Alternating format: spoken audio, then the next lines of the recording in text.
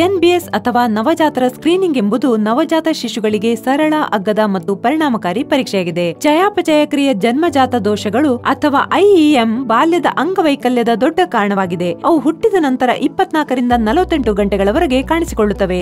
NBS ಐಇಎಂಗಾಗಿ ಮತ್ತು ಶಿಶುಗಳು ವಿಶೇಷ ಆಹಾರ ಅಥವಾ ಹಾರ್ಮೋನುಗಳ ಅವಶ್ಯಕತೆಗಳನ್ನು ಹೊಂದಿವೆ ಎಂದು ಸ್ಕ್ರೀನ್ ಮಾಡುತ್ತದೆ. ನವಜಾತ ಆರೈಕೆ ಘಟಕಗಳಲ್ಲಿ ಭರ್ತಿಯಾಗುವ ಒಟ್ಟು ಜನಿಸಿದ ಶಿಶುಗಳಲ್ಲಿ 15% ಐಇಎಂ ಪ್ರಕರಣಗಳಾಗಿವೆ.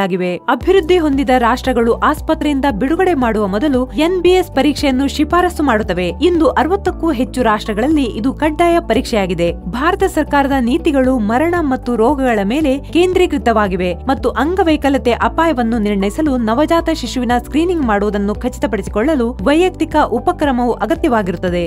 ಭಾರತೀಯ ಅಂಕಿಅಂಶಗಳ ಪ್ರಕಾರ ಭಾರತದಲ್ಲಿ ಸಾಮಾನ್ಯ ಐಇಎಂಗಳೆಂದರೆ ಜನ್ಮಜಾತ ಹೈಪೋಥೈರಾಯ್ಡಿಸಮ್, ಜನ್ಮಜಾತ ಅಡ್ರಿನಲ್ ಹೈಪರ್ಪ್ಲಾಸಿಯಾ, G6PD ಕೊರತೆ, ಹಿಮೋಗ್ಲೋಬಿನ್ ಅಸ್ವಸ್ಥತೆಗಳು, ಶ್ರವಣಶಕ್ತಿ ನಷ್ಟ, ಕಿವುಡುತನ ಮತ್ತು ಸಿಸ್ಟಿಕ್ ಫೈಬ್ರೋಸಿಸ್. ನವಜಾತ ಶಿಶುವಿನಿಂದ ಸಂಗ್ರಹಿಸಲಾದ ರಕ್ತದ ಒಣಗಿದ ಚುಕ್ಕೆಗಳ ಮೇಲೆ ಎನ್ಬಿಎಸ್ ಪರೀಕ್ಷೆ ಕಾರ್ಯನಿರ್ವಹಿಸುತ್ತದೆ.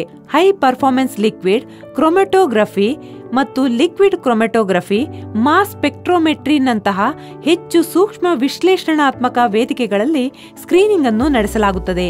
ಸ್ಕ್ರೀನಿಂಗ್ ಹಿಮೋಗ್ಲೋಬಿನೋಪತೀಸ್, ಅಂತಸ್ರಾವಕ ಮತ್ತು ಕಾರ್ಬೋಹೈಡ್ರೇಟ್ ಮೆಟಬಾಲಿಸಂನ ದೋಷಗಳಿಗಾಗಿ ಪರಿಶೀಲಿಸುತ್ತದೆ. ನಾವು ಕೆಳಗಿನ ಪ್ರೊಫೈಲ್ಗಳನ್ನು ಒದಗಿಸುತ್ತೇವೆ.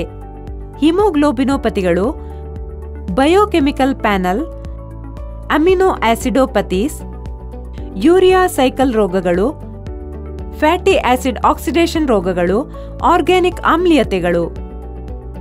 Clinical laboratory and standard institute 3 ಭಾಗಗಳ ಎನ್ಬಿಎಸ್ ಪರೀಕ್ಷೆಯನ್ನು ಶಿಫಾರಸು ಮಾಡುತ್ತದೆ. ನವಜಾತ ಐಸಿಯುಗೆ ನವಜಾತ ಶಿಶುವಿನ ಪ್ರವೇಶದ ಸಮಯದಲ್ಲಿ, ನಂತರ ಪ್ರವೇಶದ 48ರಿಂದ 72 ಗಂಟೆಗಳ ನಂತರ ಮತ್ತು ನಂತರ ಜೀವನದ ದಿನ 28ರಂದು ಅಥವಾ ಬಿಡುಗಡೆ ದಿನದಂದು ಯಾವುದು ಮೊದಲು ಬರುತ್ತದೆಯೋ ಅದು.